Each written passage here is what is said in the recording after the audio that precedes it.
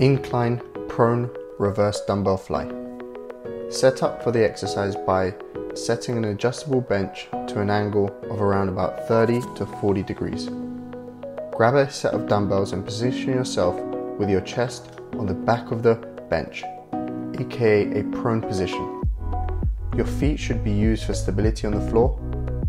Your shoulders should be about level with the top of the back padding, and your arms should be hanging, holding the dumbbells with a neutral grip.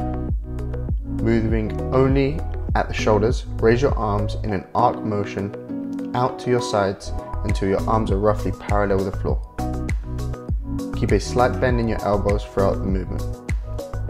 Squeeze your shoulder blades together at the top of the movement and then slowly lower them back to the starting position.